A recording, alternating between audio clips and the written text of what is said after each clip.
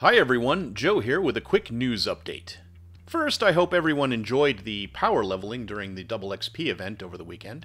I was able to level up 60 times in 3 days, though I think I could have pushed that further. Now here's the news.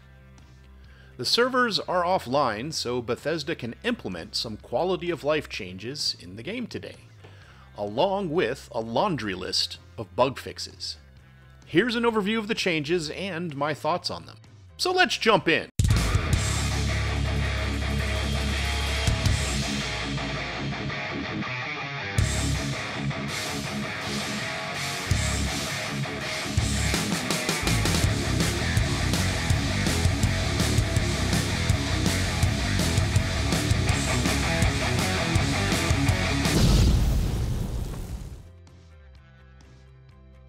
First is the news that everyone has been waiting for.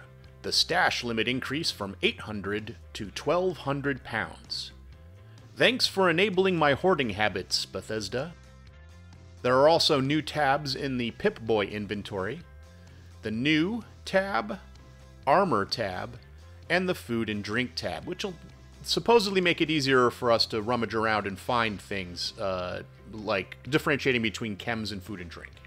The stack weight is also going to be implemented to show the total weight of a stack of items as well as the base weight of the item. That'll help us figure out what exactly is loading us down. We're also getting a map update.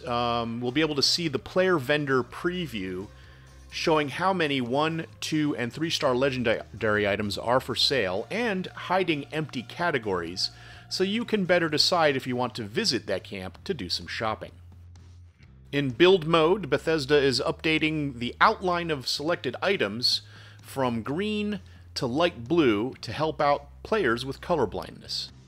And, along with a long list of other bug fixes, Bethesda is fixing the rewards table for daily ops so that you are guaranteed a rare reward when reaching Elder tier. Finally, we won't have to worry about getting none as our reward. And we're also getting a button in the Atomic Shop to hide items we already own, so yay? Which brings me to my thoughts on this update. The in-game quality of life changes are pretty good. I don't think it's going to take us long to fill up the stash to 1,200 pounds, but there you go. Bethesda is listening to what the players want as improvements in the game. I just wish they could take the time to address the really big bugs that are still in the game, like the respawn bug. And that's it for this video. I said it was going to be quick.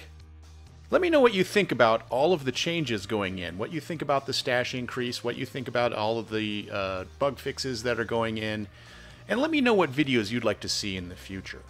And, as always, thanks for watching, and I'll see you next time with another Fallout 76 video.